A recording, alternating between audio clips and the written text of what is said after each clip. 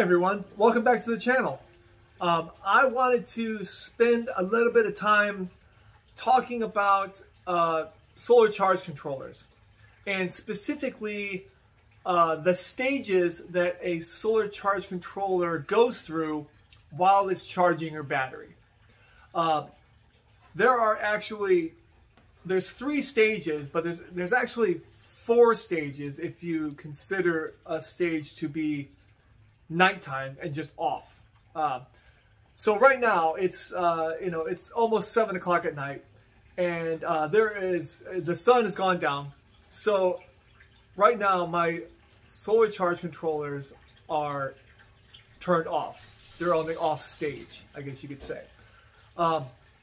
So if you consider the off stage a stage, there's 4 stages, and those 4 stages will be off, and then bulk mode, and then after bulk there's absorption, and then after absorption mode there is float mode, and usually that cycle just goes every day. You go from off being nighttime, then when the sun rises it goes into bulk mode, and bulk mode goes into absorption when your batteries get full.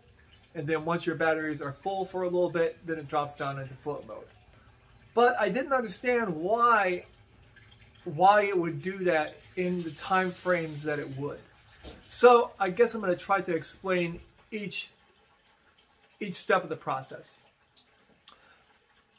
At the beginning, first you have off.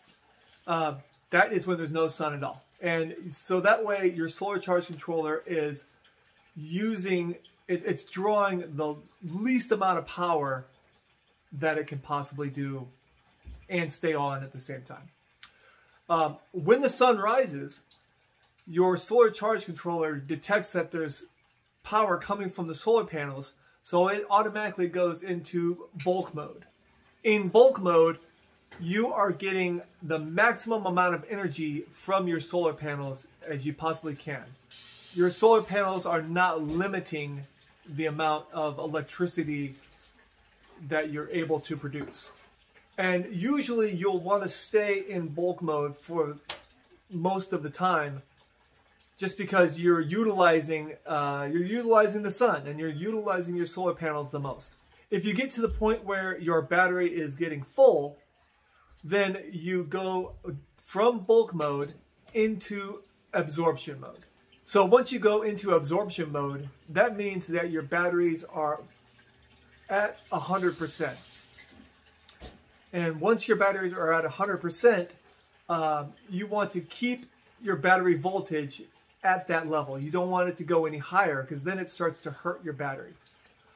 So you want to keep it at a certain voltage level, but you want it to absorb as much energy at that level as possible to make sure that your batteries are completely topped off. Okay, after absorption mode, your solar charge controller will go down to the next step, which is float mode. In float mode, your battery is kind of just sitting on standby. And then at the end of the day, the solar charge controllers turn off again. I guess the easiest way that I can think about this, like another analogy, would be when you're taking a shower. First thing you do is you walk up to the shower's off. So let's just say that's nighttime. Shower's off, you turn on the shower and you turn on the hot water. Now usually I turn on the hot water all the way. So I think of that as like switching from off to bulk mode, because I want my water to get as hot as possible. And so trying to get my water as hot as possible is kind of like bulk mode, just trying to get it as hot.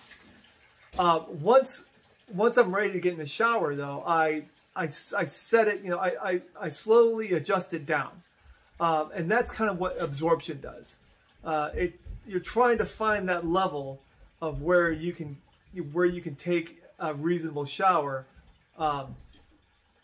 And then once you get in the shower, that's where you want it to be comfortable. So that's kind of like float mode, where you've turned it down enough to be comfortable. And that's what float mode does.